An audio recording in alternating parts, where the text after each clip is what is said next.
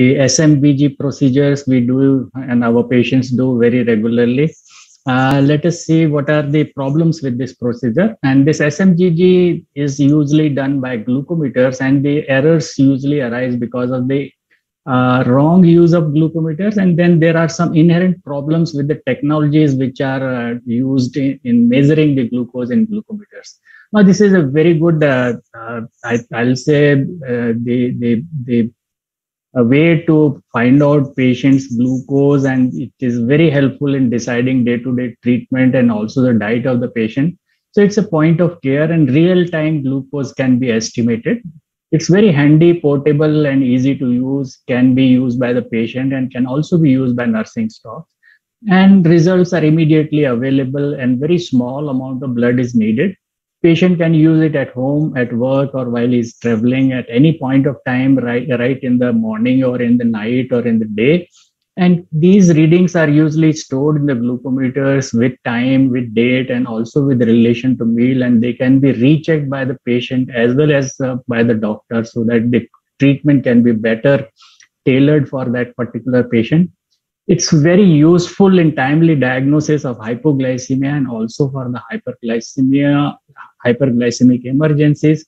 It's a screening tool for epidemiological studies. Remember that glucometers are not recommended to make the diagnosis of diabetes because of the inherent problems of having some variation in the glucose results, and it has acceptable accuracy. I'll again repeat, it's acceptable. They are not absolutely accurate, but they have an acceptable accuracy and good correlation with venous plasma glucose, which is estimated in lab. Remember that the lab reports are supposed to be the gold standard. There, we want the procedure to be done under very, very controlled way, and also we let the reaction go to the end point, and we have incubation period, and so we actually are measuring glucose level in a given sample much more accurately in the laboratory as compared to point of care measurement done by the glucometers in home or even in the hospitals. Now we know that manufacturers of glucometers, they claim that there is a very good accuracy of their products, but the clinical experience we see day in and day out is very different. I'll just elaborate it by a case. This is a case of a 16-year-old girl who was a known type 1 diabetic for the last 4 years and brought to our OPD with complaints of abdominal pain, vomiting, and not feeling well. And she was highly stressed because of ongoing class 10th examination. And on glucometer, the parents told that they have recently checked the glucose level. It was 256. And patients say that this is very usual for having glucose levels of around 200 many times in last few days, and there is not a worrisome level for them. The parents also insist that patient be treated for abdominal pain and vomiting, and so she can be brought home and can appear in the ongoing examination and will not miss the examination paper. But we insisted for lab glucose, and we found that the lab glucose was 428 and urine acetone was strongly present. Patient was to be hospitalized and treated for the decay, and she definitely missed her examination. Now, let us see what is the accuracy level recommended for glucometer readings by FDA. We know that glucometers which are used in hospital, they have some different levels of accuracy which should be followed, and they are slightly stricter. But in personal use glucometers, which we are more concerned, which are used for SMBG examination, FDA says that 95% of readings done by glucometer should fall in plus to minus 1500 from the reference or the lab glucose values. So that means there is a good variation of 30% which can happen in the readings between the lab reading and the glucometer reading. And FDA also says that 99% values should be within 20% up or down from the reference value.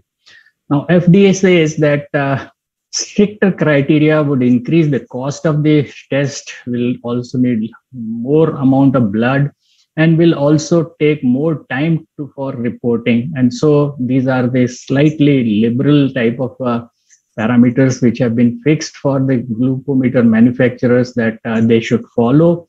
And the fallacy is that if you have a reference value of 60 milligram, a FDA approved glucometer can read it from 45 to 75 milligram per deciliter. And if the reference value is 200 milligram per deciliter in the laboratory, then FDA approved glucometer can read it from 160 to 240. And remember that these criteria will fit on 95% times. And so there are at least 5% results which will be worse than these criteria. And we do not know what happens to these 5% because they are very, very erroneous, maybe very high, maybe very low than the reference value.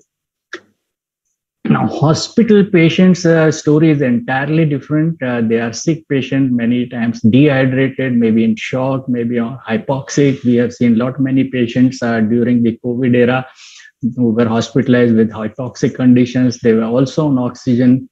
They have different hematocrits, and we'll see in the next slides how hematocrit produces a difference in the readings, and not known at the time of testing. We do not know the hematocrit many times, and take multiple drugs also. Now we know many drugs can interfere with the glucometer readings, and they may be having glucose values which are very rapidly changing. And they may be tested by different people on different meters, and so these readings may be unreliable many times. Now let us see what are the methodologies used in the glucometers. The glucometer cannot measure the glucose directly, but we need some enzyme which reacts with the glucose and then can produce a change in the color of an indicator, or can produce a small amount of voltage which can be measured by the glucometer. Now, these enzymes provide specificity for the glucose, but remember, in spite of having very, very specific reaction with the glucose, they may also have interference with certain other substances.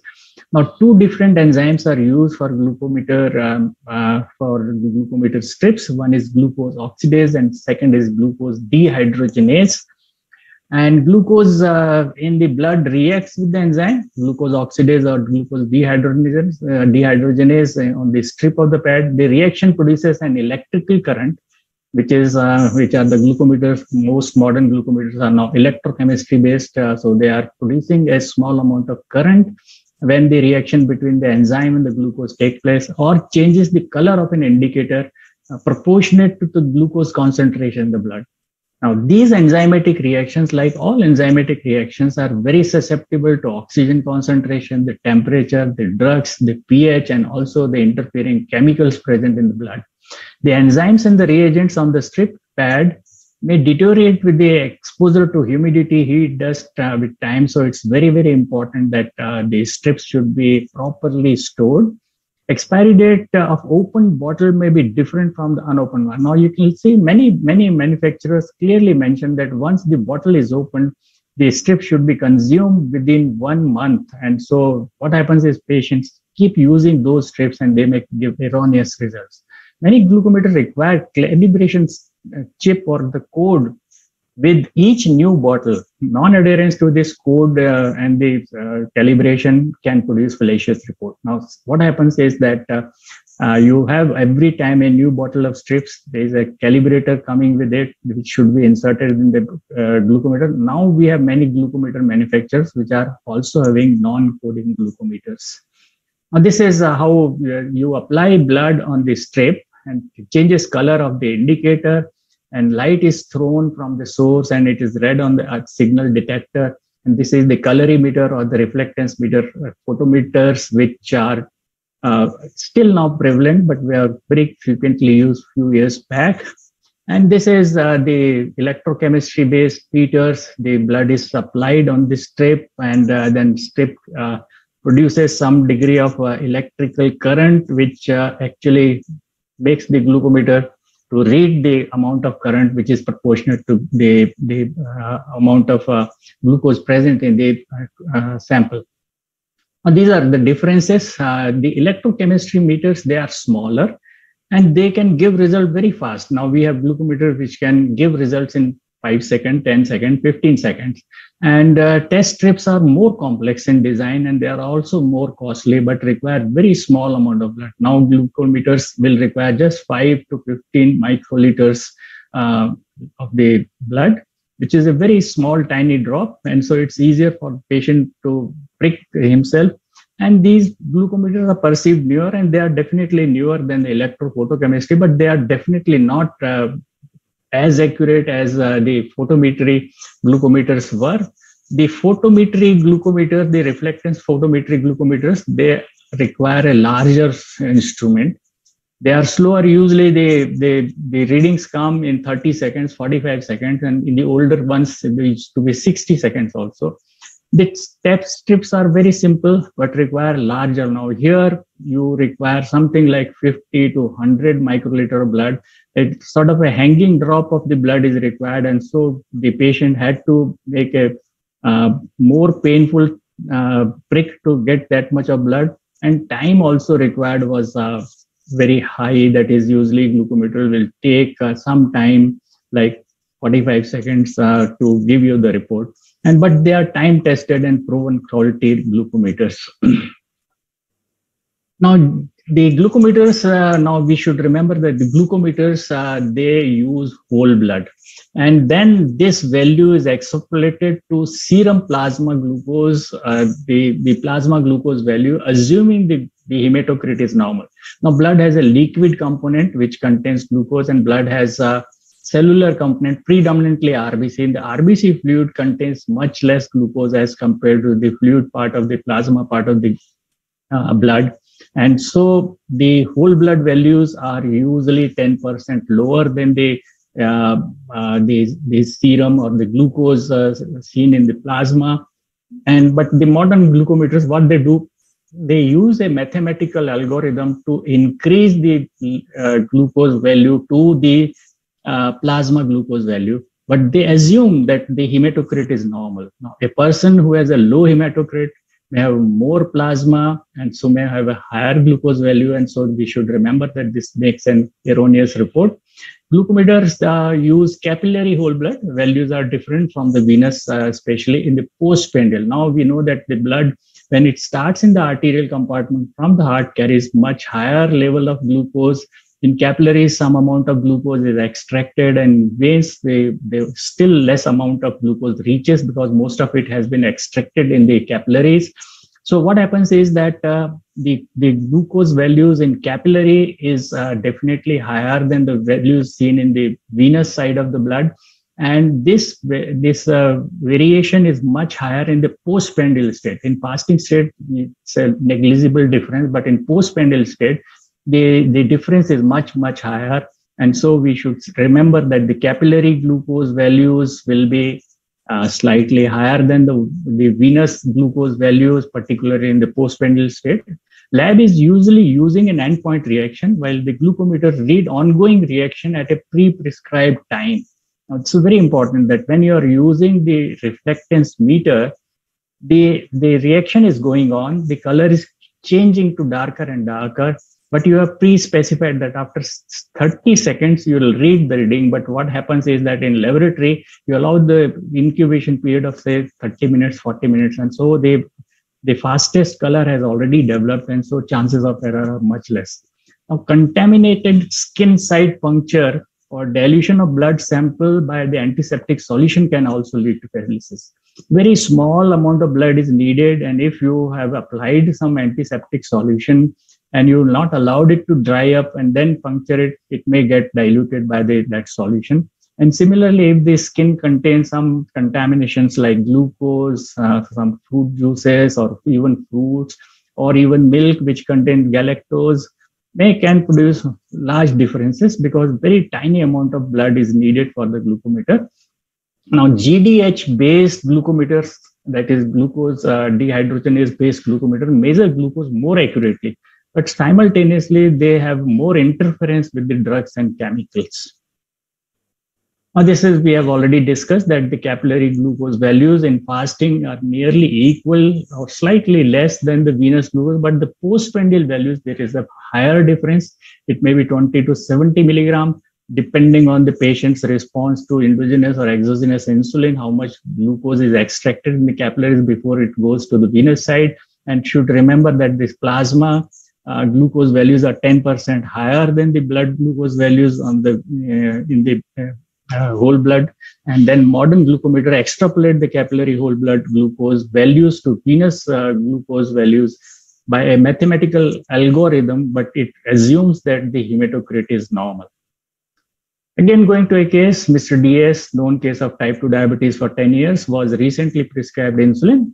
One day early morning, he felt uneasy, nervous, and sweaty. He immediately recognized he's going into hypoglycemia, checked glucose by glucometer, it was 55. He immediately took out glucose tablets from the strip and chewed them. After 15 minutes, he rechecked blood glucose and it was found that glucose value is 302, but he just forgot to wash his hand. His hand was already contaminated by the glucose tablets. And so what happened was that the glucose levels came very high. Assuming that patient has recovered, he is recovered and there is no need to take further meal. He did not take a meal of further glucose, and then within half an hour, he slipped into hypoglycemia. Now, see that 302 was an erroneous report because of contamination of glucose, which he took out from the strip and was still adhering to his fingers. Now, these are very important slides. You can see that exposure of strips to a higher degree of temperature decreases the glucose values both in GO and GDH glucometers. Exposure of strips to decreased temperature will increase. And so we keep seeing patients who say that, doctor, in summers, I don't know why my glucose levels are well controlled, but in winters, they are not well controlled. We can immediately find out that what is the reason. Exposure of strips to humidity, vibration, dirt can also deteriorate the results. Outdated strips, again, failure of to calibrate can also. But here, see, failure to dry hands. This can increase or decrease. Failure to adequately put a drop on the that the whole strip pad is not covered by the blood, again will produce reduced readings. And anemia, all anemic patients will have a higher plasma compartment as compared to cellular compartment. And so in anemia, the glucometer readings will be higher, and the polycythemia, they will be lower. High altitude, there is some degree of hypoxia. The glucose oxidase meter may show higher readings. Ambient temperature, if it is very high, suppose in summers when temperature is nearing 40 degrees, the glucometers will show a decreased reading both in glucose oxidase and dehydrogenase glucometers. Ambient temperature, if it is less than 10 degrees, it will show a higher value. Postprandial state, we already said that capillary glucose values are higher than the venous glucose values. And you can also see the diabetic ketoacidosis and severe acidosis will give rise to lower glucose values, both in glucose oxidase and dehydrogen. And this is what we discussed in our first case, that the values seen in the glucometer was much lower as compared to the values which were found on the lab readings. And there are many compounds like maltose, xylose, galactose, which again is a part of milk. They can also produce changes to higher glucose values in glucose dehydrogenase. Ascorbic acid can also produce increase in the glucose value in dehydrogenase method.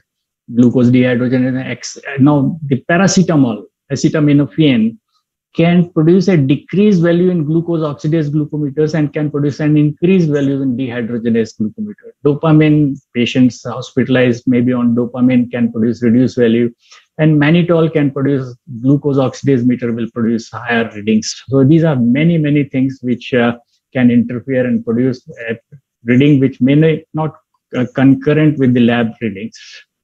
And when you combine all of them, you can see that many patients may have many co-founders may produce much varied results. Now, how can we avoid these fallacies? It's only by training the patient and the staff.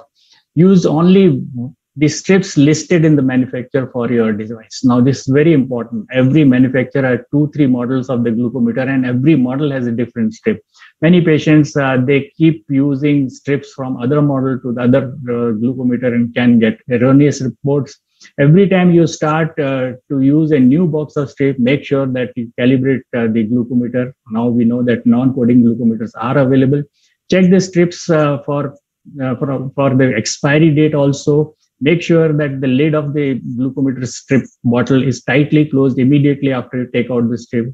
Don't store the strips in fridge. Now, many patients keep assuming that this expiry date will be extended by keeping them in there, but this will produce erroneous result. Make sure to wash and dry your hands before you test. That's very important. There are so many contaminations present in the household utensils and other things which can produce higher result. Do not squeeze the finger when you are taking blood, because if you squeeze, you are taking out the tissue fluid more than the blood, and this will definitely produce a reduced reading. Don't ignore any symptom, even if you obtain a normal glucose reading. Now, this again is very important. If you have symptoms, your reading still do not show that hypoglycemia, that doesn't mean you do not have hypoglycemia. Immediately do some corrective measure and also send the sample to the lab.